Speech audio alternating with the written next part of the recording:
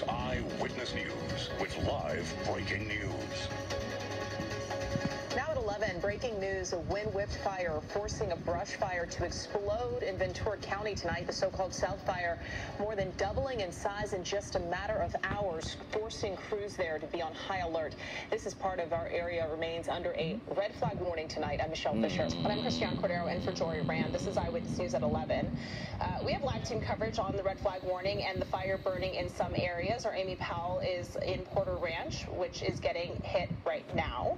But we're going to begin with Alex Cheney, who is tracking the wind and the fire danger this weekend for us. Hey, Alex. Michelle and Christiane, thank you. That's right. The red flag warning, fire danger, and the gusty stand-in winds will continue through tomorrow afternoon.